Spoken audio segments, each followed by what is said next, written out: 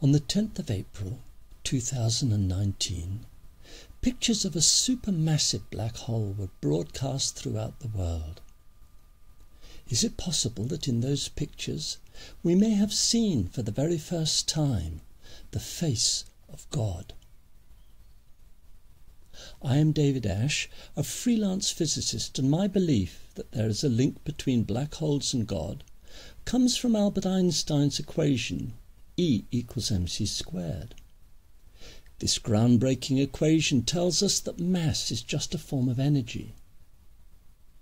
In my new Vortex Physics, published in Awaken, I have been able to show how energy forms mass through spin. From my perspective, subatomic particles are not material entities.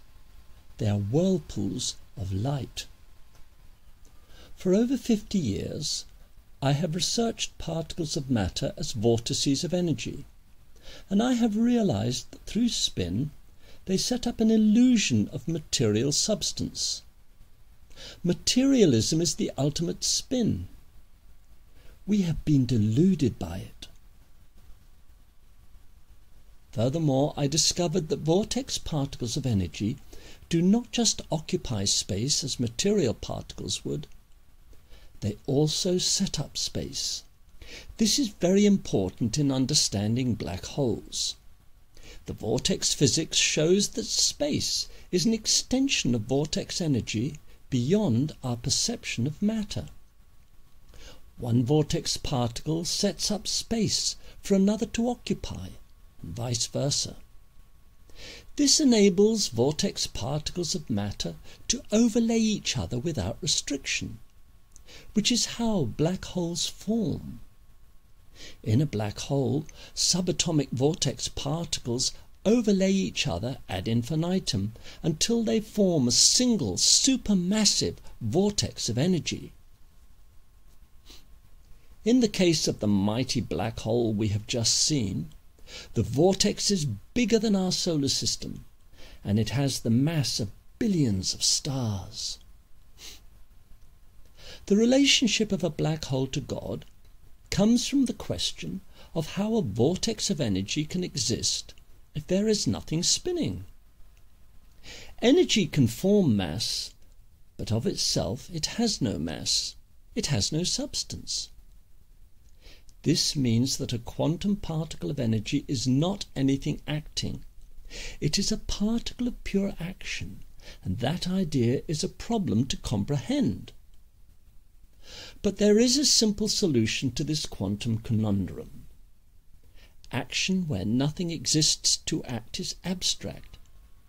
Therefore, quantum particles of energy appear to be more like thoughts than things. And to many quantum physicists, the universe appears to be more akin to a mind than a machine. To quote the astrophysicist Sir James Jeans from his book, The Mysterious Universe, and I quote, "Today there is a wide measure of agreement that the stream of knowledge is heading toward a non-mechanical reality. The universe begins to look more like a great thought than a great machine. Mind no longer appears as an accidental intruder into the realm of matter. We are beginning to suspect that we ought rather to hail it as the creator and the governor of the realm of matter."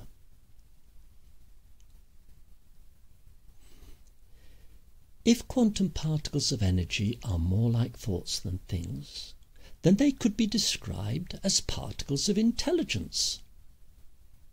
It follows that a concentration of intelligence could be a consequence of a concentration of energy.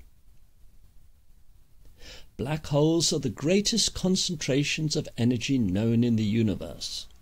Therefore, they could be considered to be the greatest centres of intelligence overall, which is what some people who believe in God imagine God to be.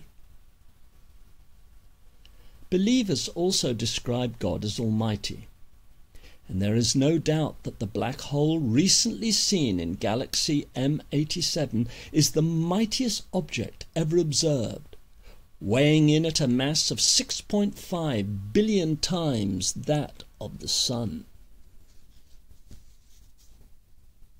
Stephen Hawking established that black holes can store information, not internally but peripherally, which fits with the idea of God being a repository of information, the all-knowing one. The idea of God being peace at heart would fit with there being no activity in the singularity eye of the hurricane of vortex energy. Then there is the idea of God being light. The halo of light around the black hole we have been recently privileged to see is brighter than the light coming from all the other stars in the galaxy. The black hole also fits with the idea of God being in control of things, because the enormous gravity of a black hole has a controlling influence on all the billions of stars in the galaxy swirling around it. This is not to say that the black hole in galaxy M87 is God per se, but it certainly has features attributed to God. All galaxies have a black hole at their centre. Could it be that each of these black holes has a godlike influence over the galaxy of stars that surrounds it? And could it be that the black hole at the centre of our own galaxy has a far-reaching influence on us, even to the core of our own being?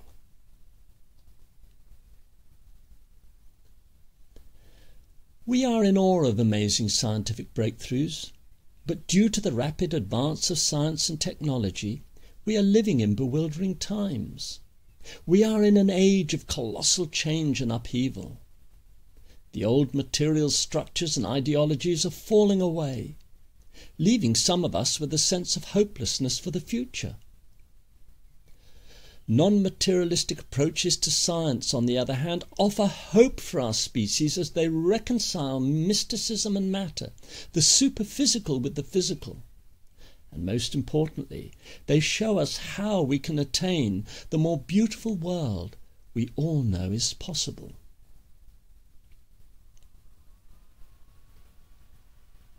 I am but one voice in many now challenging materialistic science.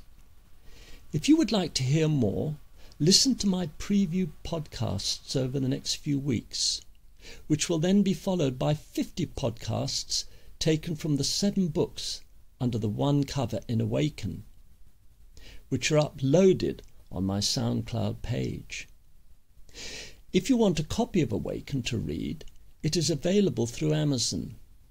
And please pass my podcast links on to others. Thank you for listening.